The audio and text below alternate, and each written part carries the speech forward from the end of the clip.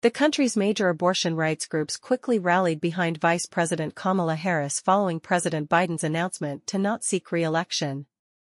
Reproductive Freedom for All's President Mini Timaraju stated that Harris's candidacy would make sure this issue is front and center and could address concerns that Biden was not as fiery on the issue.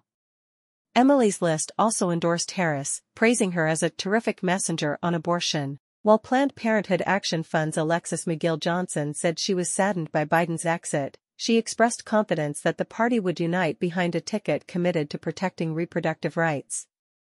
In contrast, anti-abortion groups swiftly attacked Harris, calling her the administration's abortion czar and warning of a disastrous presidency for human rights.